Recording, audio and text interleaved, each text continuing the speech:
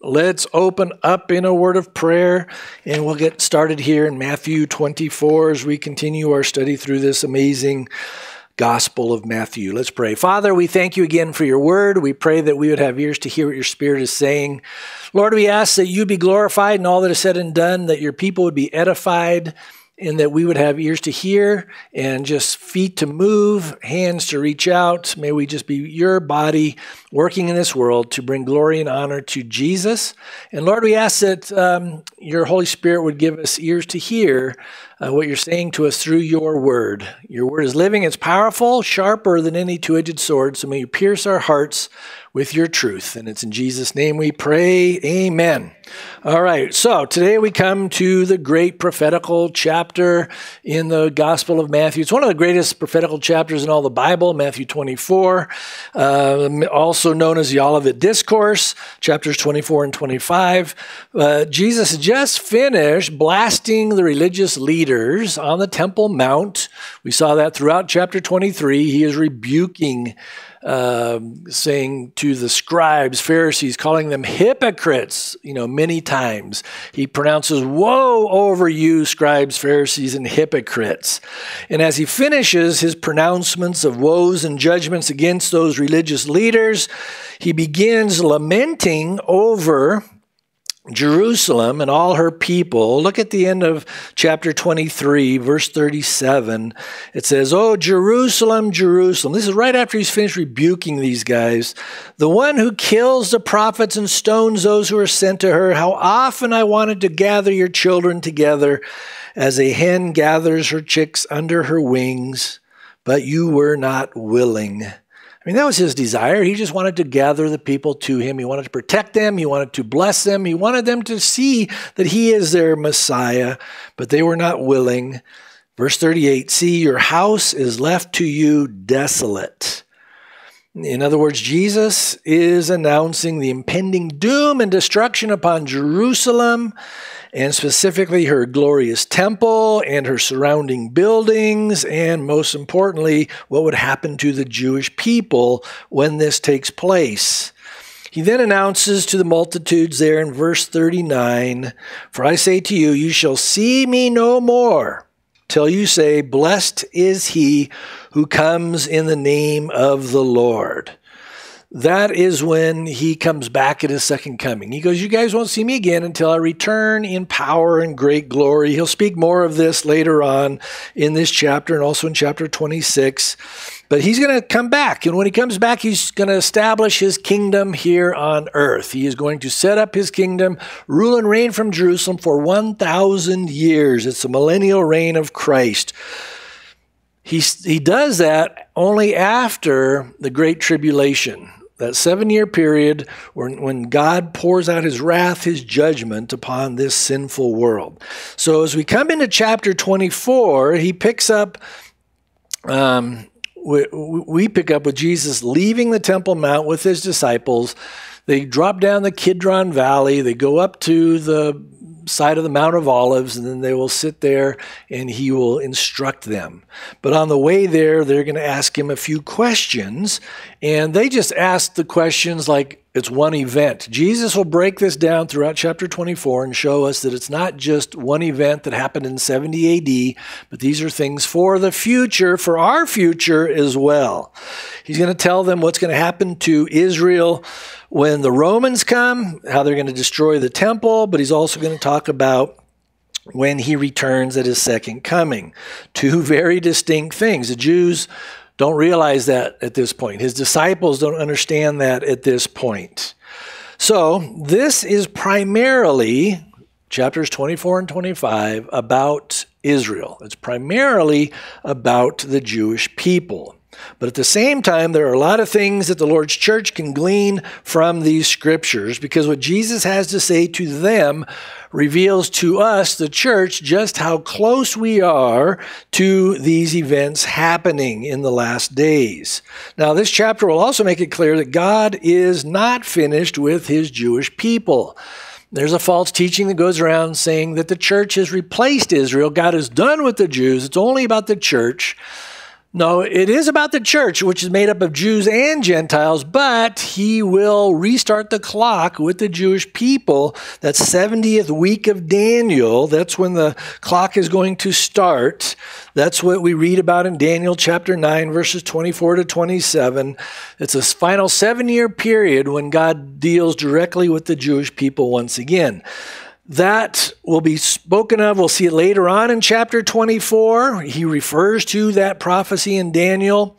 But for us as believers in Christ today, it's only because we see so many things happening with Israel presently that we believe Jesus is coming back for his bride very soon, his church, you and me. And that's because the 70th week of Daniel cannot happen. It cannot begin until the Lord's church is removed and taken up in what we call the rapture. Once we're gone, then and only then will the Antichrist come on the scene. We'll look at that in more detail next week. The signing of this peace treaty between the Antichrist and the Jews, which Daniel refers to, allows them to rebuild the temple on the Temple Mount, probably next to the Dome of the Rock, presently there on the Temple Mount today. When that signing of the peace treaty takes place, that's the trigger that starts the 70th week of Daniel, that final 7-year period, known as the time of God's wrath. It's also known as, Jeremiah calls it, the time of Jacob's trouble or Israel's trouble. It's also known as the Great Tribulation. So keep these things in mind as we go through this chapter. Again, all these things Jesus teaches are prophetic.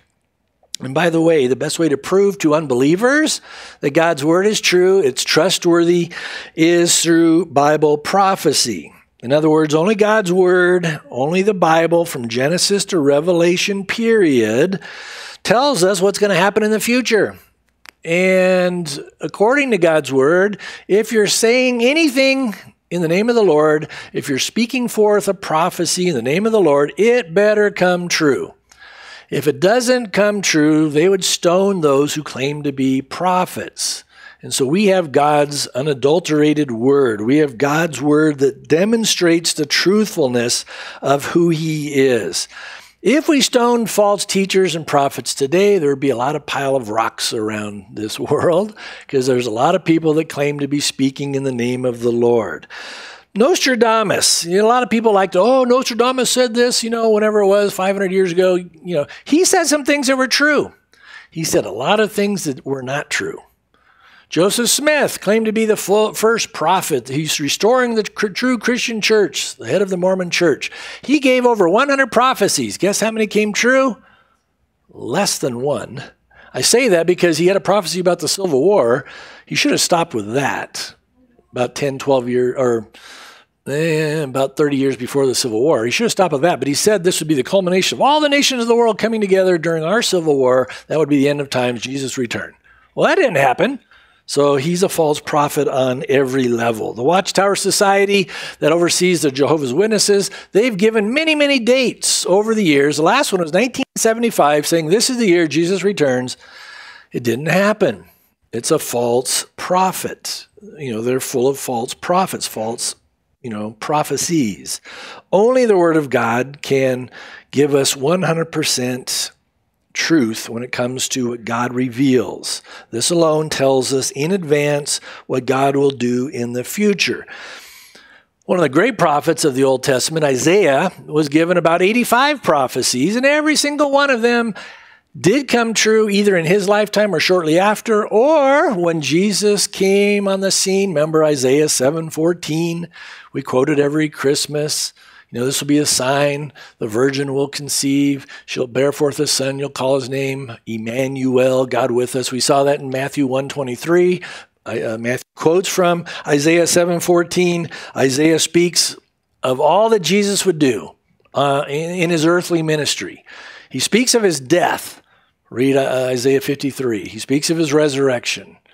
He also tells us what's going to happen in the millennial reign of Christ when he comes back. So read chapters 35 and 65. Very important. What Isaiah said is verifiable, and these things will take place in our near future. It's because of God's prophecies that he wants all people to wake up and realize that he is the one true God. He's the creator of the heavens and the earth. He's the sovereign Lord who holds the entire universe in his hands. Colossians 1:17 says, in him all things consist, or all things are held together in the hand of Jesus. And so he's got it all under control. The Bible's very clear that he created you and me for a purpose, to know him, to be in fellowship with him. The Bible's very clear that God loves everybody in this world. Jesus died for sinners. Are you a sinner? Well, yeah. He died for you. And now you're a sinner that is now a saint who still sins, but he saved you because he loves you. And he loves everybody in this world. He loves you. He wants to save people. He wants to bring them into eternity with him. And it's only because he's a God of grace and mercy. He alone is the perfect, spotless Lamb that takes away the sin of the world. Now look at this verse in Isaiah. God tells Isaiah to tell the people of Israel. This is Isaiah 45, starting in verse 18. For thus says the Lord who created the heavens, who is God, who framed the earth and made it, who established it, who did not create it in vain, who formed it to be inhabited. Now, Jason Lyle, one of the guys that's going to be speaking on a Wednesday night, he was at this conference, and he used this verse. And when he's quoting is, oh, good, I get to quote that one too. I already had this in my notes, but I wasn't even thinking along these lines. But notice it says, who formed it to be inhabited. And he goes on to this big thing why God spent 5 days working on this earth. He spent 1 day creating the entire universe. Spoke it all into existence 1 day. But 5 days he spent on this planet. He said, this is the only planet that is inhabited. And he goes into all the UFO stuff and, flat earth stuff and all these type of things. So it's pretty amazing. Anyway, this is what God says. I am the Lord, there is no other. I have not spoken in secret in a dark place of the earth. I did not say to the seed of Jacob, seek me in vain. God didn't say that. I, the Lord, speak righteousness. I declare things that are right. Assemble yourselves and come. Draw near together, you who have escaped from the nations. They have no knowledge who carry the wood of their carved image. That's where the world is today, just carrying around their little idols. Maybe not a carved little idol, but there's so much idolatry in the world around us. Anything you put before the Lord is idolatry. So they put their, or carry the wood of their carved image and pray to a God that cannot save. There's a lot of gods out there, demons. Satan is called the god of this world. They can't save. They lie. God says, tell and bring forth your case. Yes, let them take counsel together. Who has declared this from ancient time? Who has told it from that time? Have not I, the Lord? And there is no other God besides me, a just God and a Savior, and there's none besides me. Isn't that amazing? But then notice in Isaiah 46, starting in verse 9, God says, remember the former things of old, for I am God. There is no other. I am God, and there is none like me, declaring the end from the beginning. So from the end, he declared what was going to happen in the end from the very beginning. From ancient times past, things that are not yet done. Only God can do this, saying, my counsel shall stand. I will do all my pleasure. So God knows the end. He always has, and he'll bring it all to fruition. In the New Testament, this is what Peter says, 2 Peter chapter 1, starting in verse 19. So we have the prophetic word confirmed, which you do well to heed as a light that shines in a dark place, until the day dawns and the morning star rises in your hearts, knowing this first, that no prophecy of Scripture is of any private interpretation, for prophecy never came by the will of man, but holy men of God spoke as they were moved by the Holy Spirit. So now before we look at Matthew 24 in detail, let me just say what is the next thing that is on the horizon for the church. The next thing that's going to happen is the rapture. No other scriptures need to be fulfilled. No other prophecies need to take place. The rapture could happen at any moment. 1 Corinthians 15 says, in a moment, in the twinkling of an eye, we're going to be changed for the better. This mortal will put on immortality. This corrupt body will put on incorruption. We're looking forward to that day. But this is when Jesus comes for his bride. This is when he's coming for you and me. And we are going to be brought up into his presence. How does that happen? Well, 1 Thessalonians 4:16 is how Paul describes it. For, notice, the Lord himself, Jesus himself, he's coming for his bride, will descend from heaven with a shout, with the voice of an archangel, and with the trumpet of God, and the dead in Christ will rise first. Who are the dead in Christ? Well, those who came to Jesus after Pentecost, who come to Jesus before the rapture, that is the bride of Christ. That's the church. That's the body of Christ. There are a lot of Old Testament saints. There will be tribulation saints, those who get saved during the Great Tribulation, but only from Pentecost to the rapture is the bride of Christ. There's three distinct groups that will be in heaven. We have different roles and responsibilities, but only the bride is made up of those from Pentecost to the rapture. So the dead in Christ, all those who've died over the last 2,000 years in Christ, they'll be raised first. Boom. How long after that? Not long.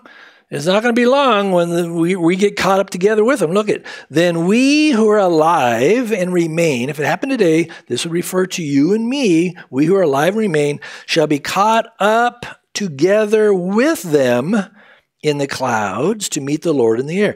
That's when they receive their resurrection bodies. That's when we receive our resurrection bodies. We'll be caught up immediately after them. We'll see them. We'll be like, wow, this is amazing. This is the bride of Christ. We're going to meet the Lord in the air. He doesn't come back to earth.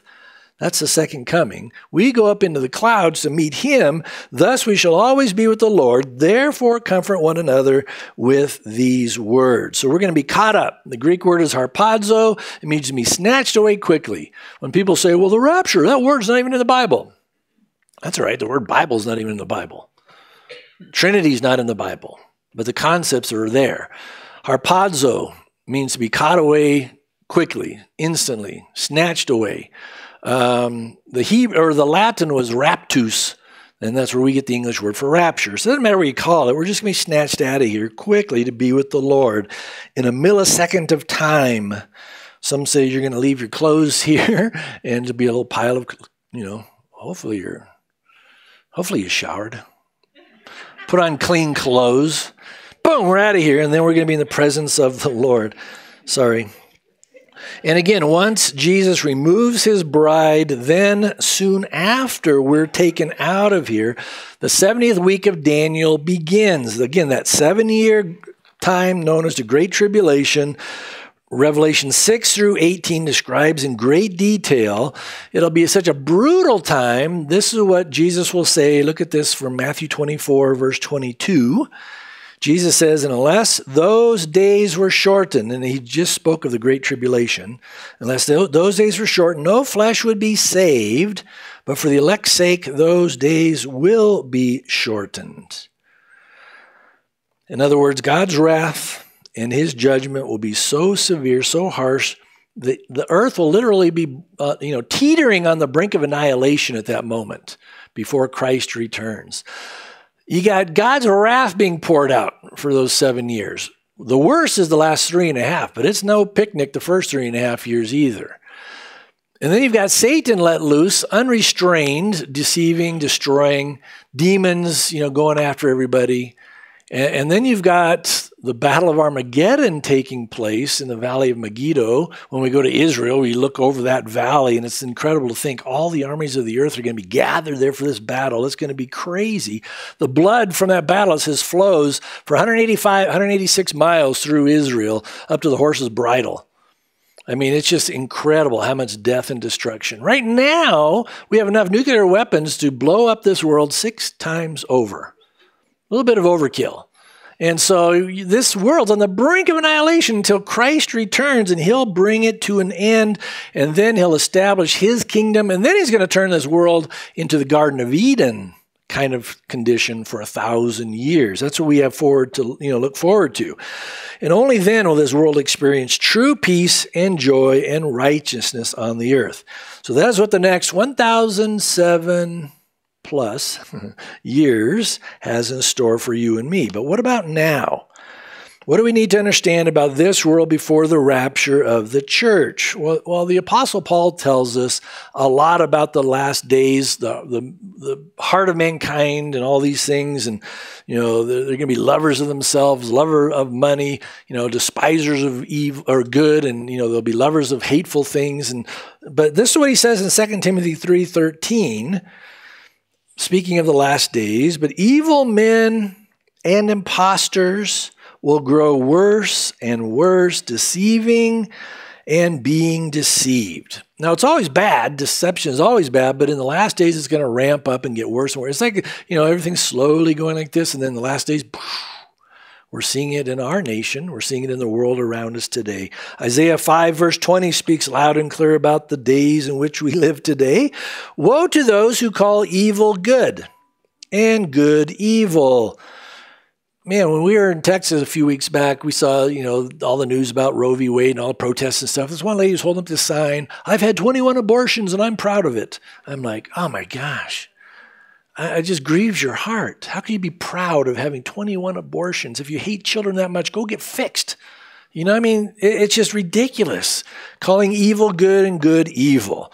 Who put darkness for light and light for darkness. Who put bitter for sweet and sweet for bitter. Again, this is exactly what we are seeing throughout the world, especially in our own country. Lawlessness, immorality, infanticide. So many states trying to get ahead of the Roe v. Wade thing.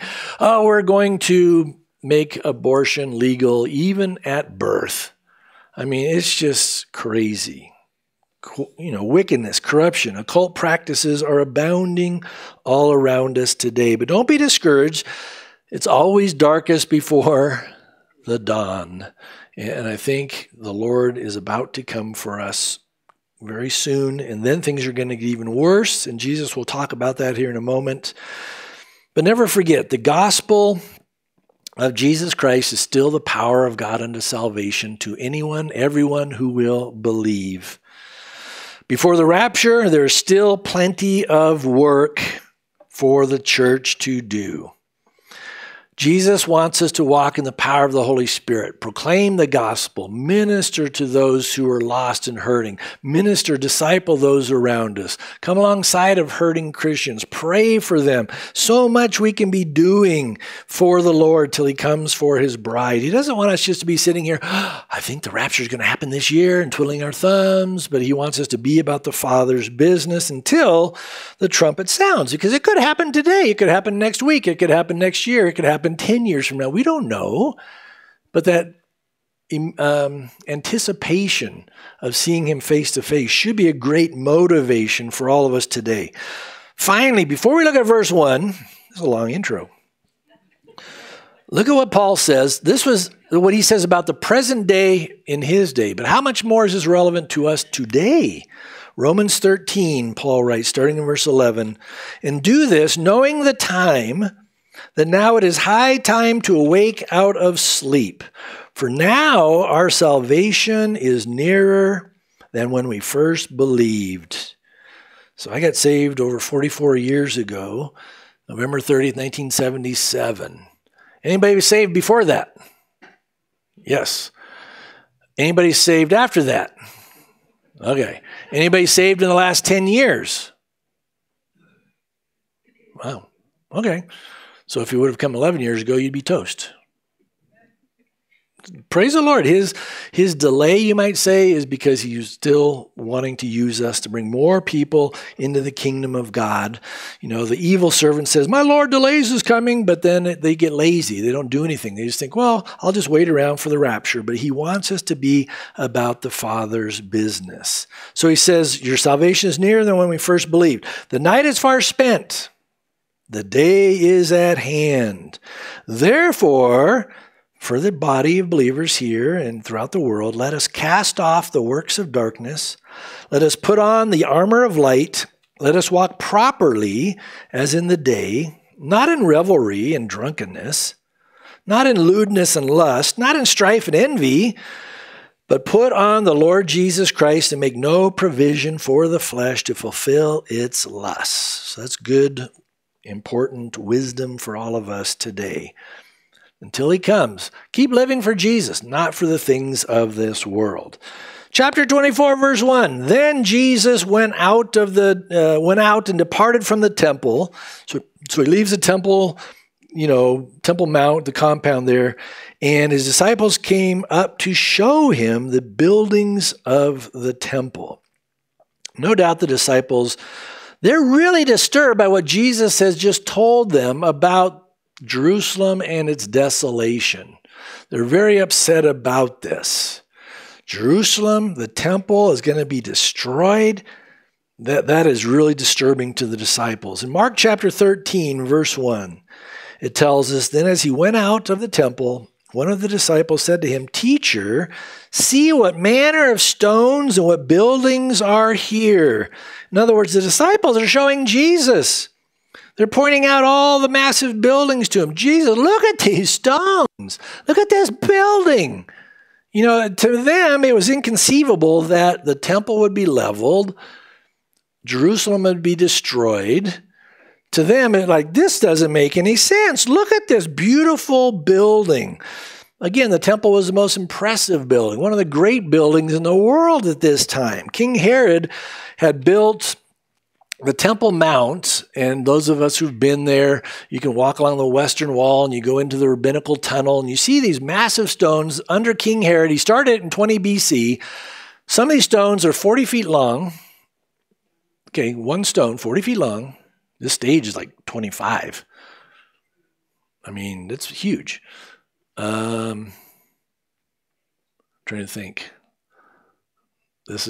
How many feet is this? I can't remember, help. Anyway, 40-foot stone, 12 feet high, 12 feet deep. That's one stone. King Herod had these built off-site, carved. They bring them on, they drop them in place, do more, bring them on, they get the whole first layer, they put in a bunch of backfill, and then he brings in more, and he keeps doing this, and he got this massive wall, the Western Wall. And it's incredible, the engineering that he did. And then he starts building the temple. The temple is still in process when Jesus is on the scene. And in fact, the temple wouldn't be totally finished until 64 AD. It'd be 6 years later, that it would be totally destroyed. The Jewish historian Josephus said that when the morning sun rose up and it would hit the gold that overlaid the temple, that you could hardly even look at the temple. It was so bright, so brilliant from all the gold on it. Amazing.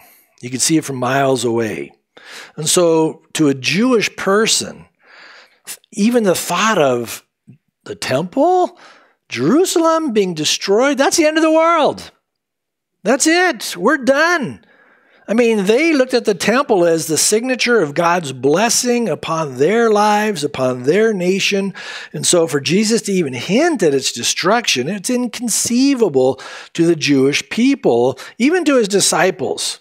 And so there's look at this, Jesus. I mean, this is amazing. Don't you see how glorious these things are? The temple, look at verse 2. And Jesus said to them, do you not see all these things? Surely I say to you, not one stone shall be left here upon another that shall not be thrown down.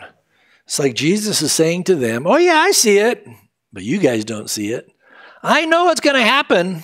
You guys are clueless.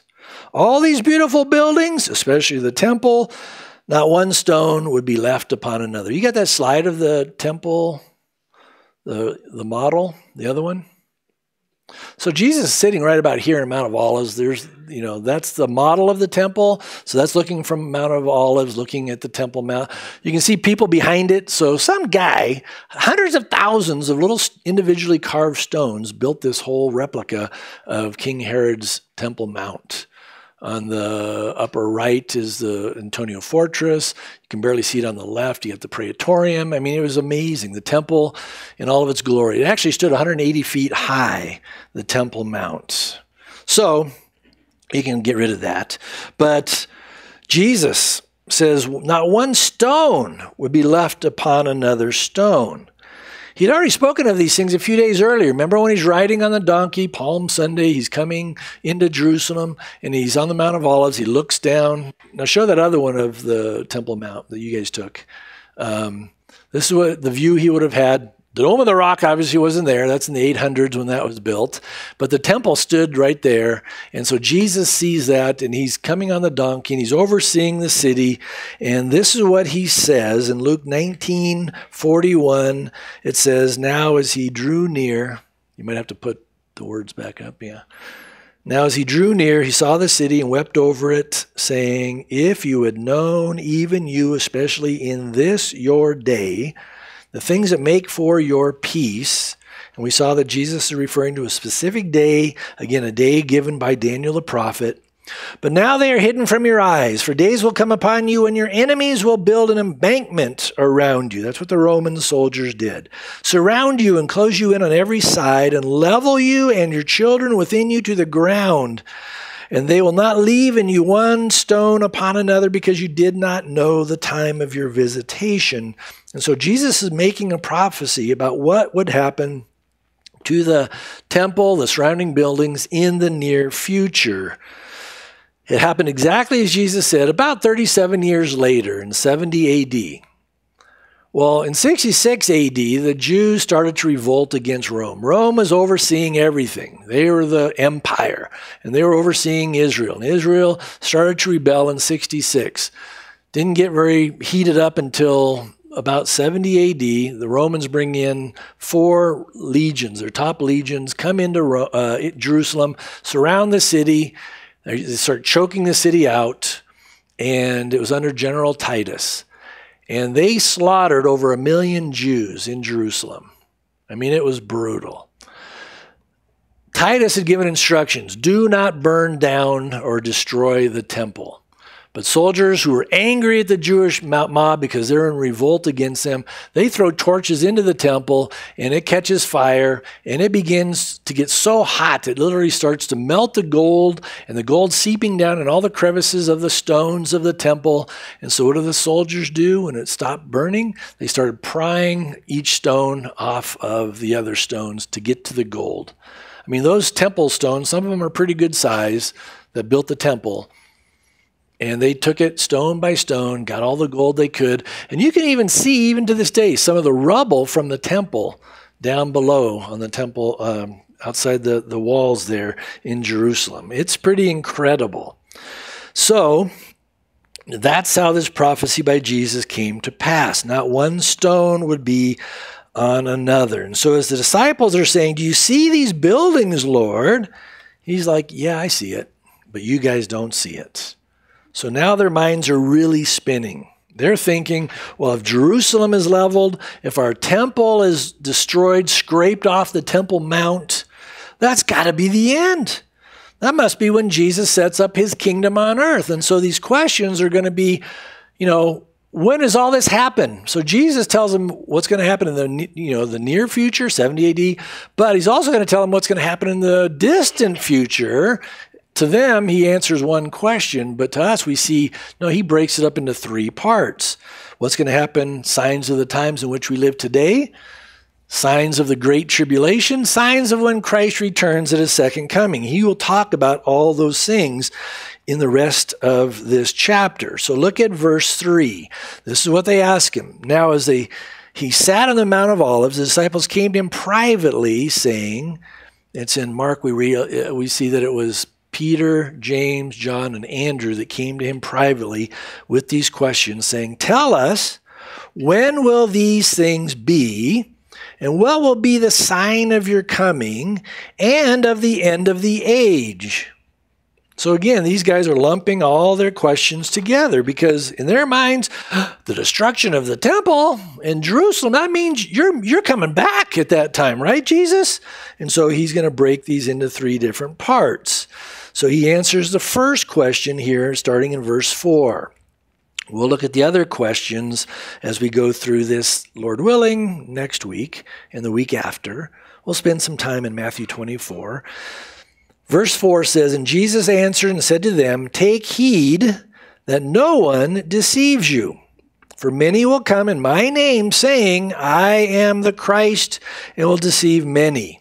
And you will hear of wars and rumors of wars. See that you are not troubled, for all these things must come to pass. But, notice, the end is not yet. So something to take note of in dealing with the disciples' immediate future, Jesus tells them to be careful of false teachers, false messiahs, deceitful workers. In fact, Jesus will tell us that this is one of the major signs of the last days, an increase in false teachers, false messiahs, false prophets. And then he's going to warn the Jews during the Great Tribulation, don't believe anyone who says, I'm the Christ. I found the Christ. Jesus says, don't. So every part of this, the first warning is be careful of false prophets, false Christs, false messiahs. During the Great Tribulation, there'll be those who will rise up who will show great signs and wonders. Jesus calls them, or Paul calls them, lying signs and wonders. No matter where people are within God's calendar, we need to be careful not to fall for deceitful, lying teachers. Again, I'm not the final authority on God's word. God's word is. No person has 100% understanding. This is God's infinite word. Pastor Chuck used to say, God designed his word so shallow that the baby Christian won't drown in it. But he also created it so deep that the most mature Christian will never reach bottom. That's how amazing God's word is. And so this is the final authority. In every generation, we must hold fast to the truth of God's word, resist the lies of the enemy, because in every generation, you're going to have these wackos that show up saying, I'm Messiah, I'm Jesus. Remember David Koresh down in Waco, Texas? You know, he claimed to be Jesus, and a lot of people followed him to his death. In verse 6, Jesus tells them, you will hear of wars and rumors of wars, and these disciples certainly did. Rome was constantly putting down uprisings, these rebellions throughout the Roman Empire. But Jesus said, see that you're not troubled, for all these things must come to pass, but the end is not yet. In other words, even as Jerusalem is being leveled, the temple is being torn apart stone by stone, these things must happen, but that's not the end.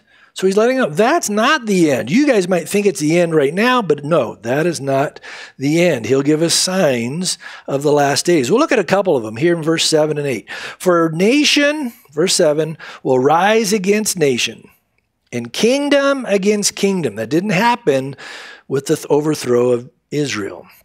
And there will be famines, pestilences, and earthquakes in various places. Again, nation rise against nation, kingdom against kingdom. When it came to Jerusalem, it was just an all-out slaughter against the Jews by the Romans. It wasn't nations against nations. Those that survived that destruction were scattered to the ends of the earth. By the way, today is the 55th anniversary of Jerusalem coming back in control of Israel. Remember, it was divided before that. The eastern side belonged to the Jordanians. That's when they won it back in 1967.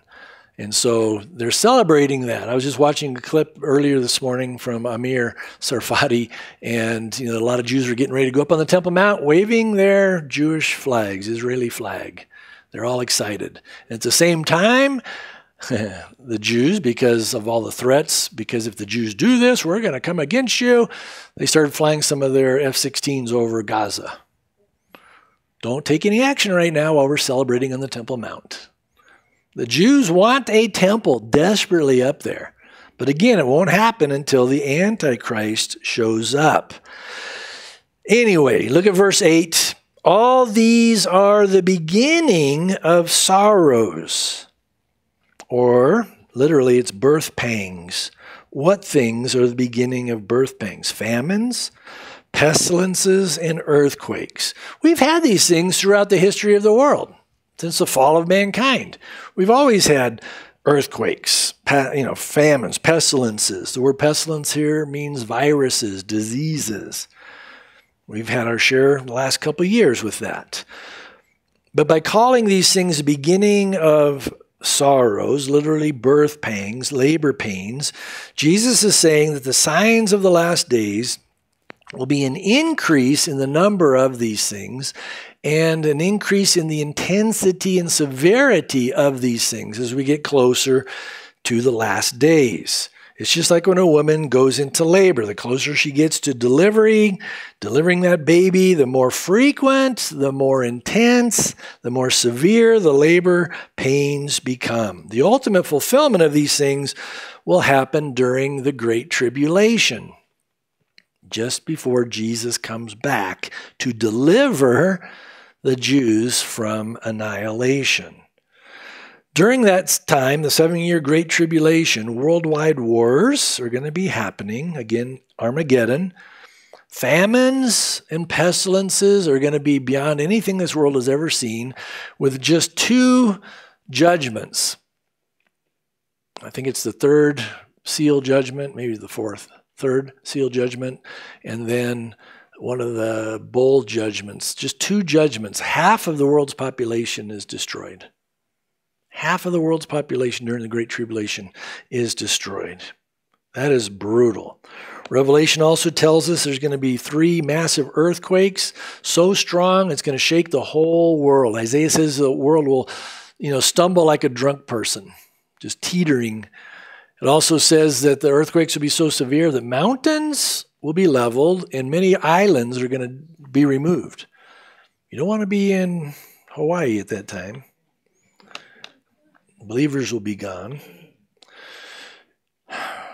One of the ways we know we're living in the last days, the times of the signs, is because we're seeing increases of earthquakes throughout the world today. You can go on, I Googled this, U.S. Geological Survey Department, and it's under the rise of major killer earthquakes. Fun topic. So it breaks it into 10-year segments. And so major killer earthquake. Earthquakes that were so severe somebody died. 1890 to 1899, there was one. 1900 to 1909, there's one. 1910 to 1919, 3. 1920, 1929, 2. 1930 to 1939, 5. 1940 to 1949, 4. 1950, 1959, 9. 1960 to 1969, 13. 1970 to 1979, 56. 1980 to 1989, 74. 1990 to 2000, 125. 2001 to 2010, 215. The point is earthquakes, famines, pestilences are going to continue, and they're going to get stronger, more intense as we get into the last days. Volcanoes within the Ring of Fire, which is pretty much everything on the coastlines of the Pacific Ocean. It's called the Ring of Fire because there's so many volcanoes that are active, and they're becoming more and more active in these days. So it doesn't take a whole lot to set things off. And when they start spewing their smoke and ashes, AOC is going to have zero thing to say about climate control. She can't. There won't be anything for her to do. God is in control of these things, not peons like us. The tensions of war are getting more and more intense than ever because unlike any other time in human history, we can blow up this world 6 times over. The Middle East is a powder keg. Israel, they're on high alert constantly. It doesn't take much for Ezekiel 38 and 39 to happen where it says God puts a hook in the jaw of Magog, which is Russia, pulls her down into Israel. They're coming for the spoils, it says. And all these other countries like Iran, Turkey, and others are lined up with them. They're mentioned in Ezekiel 38 and 39. They come against Israel, and God's going to wipe them out. That's not even the Great Tribulation. That's just a war probably right before the Great Tribulation, maybe right after the rapture. I don't know. But maybe that'll be what, the Antichrist steps up and says, okay, I've got a peace treaty, and here we're going to take control. And then that begins the 7 year of Great Tribulation. Anyway, The word nations here, verse 7, it says nation will rise against nation. The word nation is ethnos. It's where we get the word for ethnic, groups, ethnic people. So ethnic groups will rise against ethnic groups. Boy, are we ever seeing that on the increase, even in our nation. I mean, everybody's judged by the color of their skin. How sad. It's amazing how bad racial divisions have gotten in our country today. Certain media outlets, certain politicians are cooperating with Satan to increase the tensions of ethnos against ethnos based on the color of people's skin. God hates what Satan is doing, and Satan will pay for eternity what he is doing. The fact of the matter is God loves all people, period. He created Adam and Eve. All families of the earth came through Adam and Eve. I won't read the whole scripture, but in Acts 17:26, Paul writes, and God has made from one blood every nation, ethnos, of men to dwell on the earth.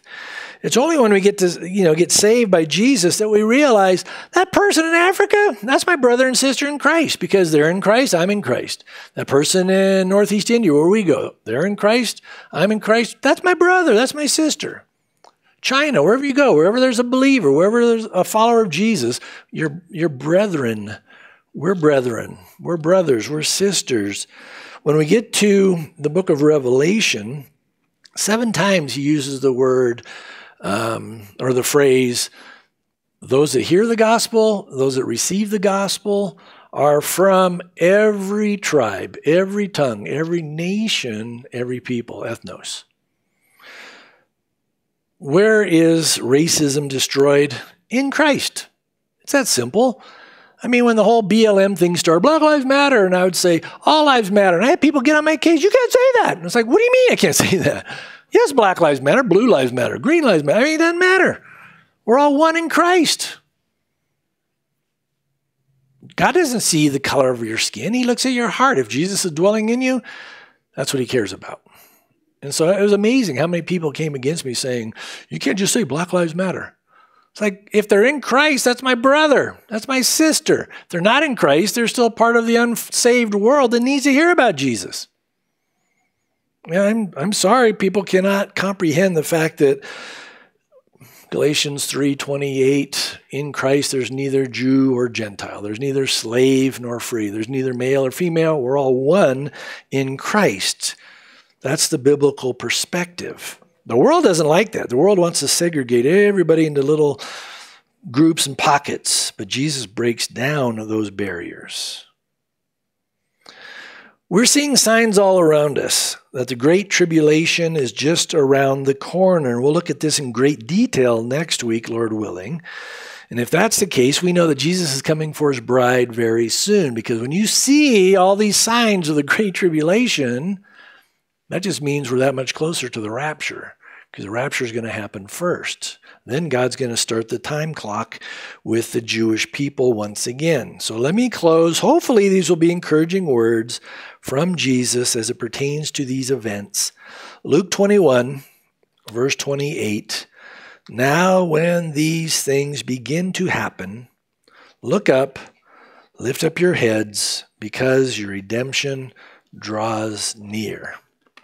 Amen.